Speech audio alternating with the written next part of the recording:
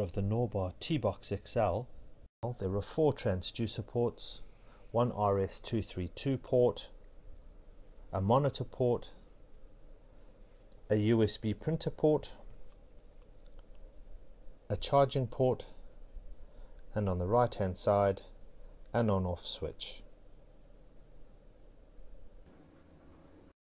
Plug the transducer cable into the first port directly above the on-off switch, turn the T-Box over and boot it up by switching it on using the rear switch.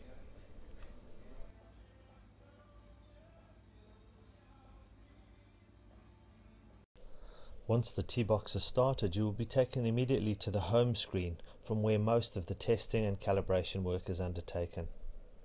You'll notice at the bottom of the T-Box the first button, which wakes it up from standby mode, a USB port for importing and exporting data and records, and on the right hand side a 4-button switch to allow the operator to switch between any of the 4 transducer ports on the rear of the T-Box.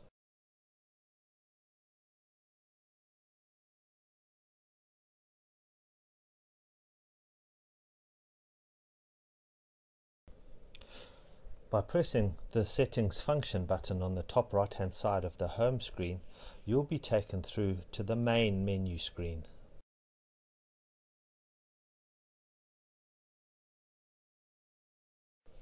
The first function on the main menu screen is the target function that allows you to create or alter a torque target template.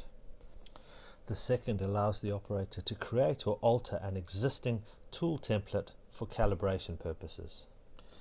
The third function allows the operator to capture the serial number and details for specific tools that are tested. The fourth function allows the user to capture the transducer details for transducers that are not automatically recognized by the software. The first function on the bottom row allows the importation of settings and data via the USB port.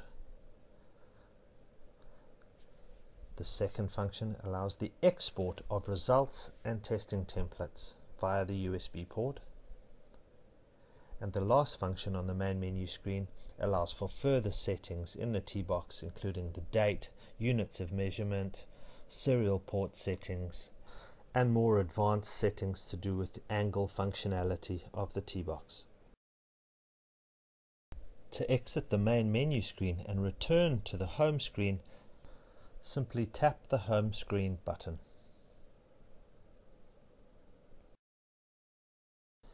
In order to create a target template, follow these settings. Tap the setting button, proceed through to the main menu, and tap on the target setup button. Once this is activated, you will see a screen where you may add a new template if it is not already there. To do this, tap on the plus button on the top right hand side. It'll take you through to a simple screen where you can add in the name and description of the target that you wish to set up. In this case, we've created one for the CAT 798C with a description of CAT haul truck wheel nuts at 840 foot-pounds. Once done, accept. It'll take you to another screen which will ask you to set up the upper and lower acceptable variance limits, as well as the direction of rotation and the number of tests you would need to do to get the required result.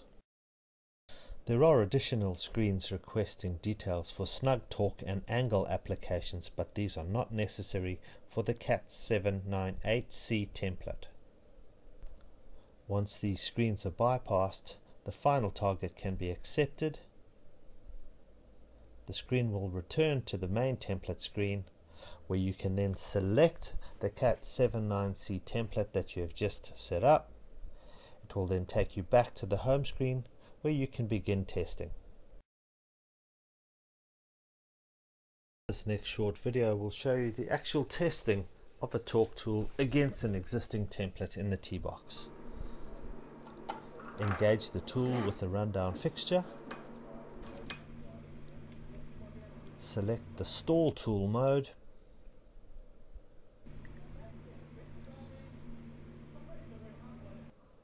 Select your target which in this case is the CAT798C, which was set up earlier. It'll return to the home screen, and you can now advance the tool in a clockwise direction until the desired torque is reached. If the tool stalls within the set variance, it will be displayed as green. You can then save the first result by pushing the Save Function button on the left hand side. If the target torque displayed on the screen is either too high or too low and therefore outside the acceptable variance limit, that result can be deleted. Before beginning the second test, reverse the tool to unload the rundown fixture. Reset the display to 0. Make sure the tool is now operating in a clockwise direction to begin the second test. Save the result if it is a green or an acceptable zone. Then again reverse the air tool to unload the rundown fixture, resetting the display to 0. Return to a clockwise direction to take your third reading. If it is acceptable, you may save that reading. The word complete will be shown at the top of the screen, showing that you have done all 3 tests. And on the bottom left hand side of the screen, the test counter will return to 1 of 3, ready for the next set of results. To check the results that you have captured, simply click on the View button at the bottom of the screen. Select the last testing that was done by the date and time shown, and there are your test results showing direction of rotation, results, and whether the results were OK, low or high versus the acceptable variance that has been set.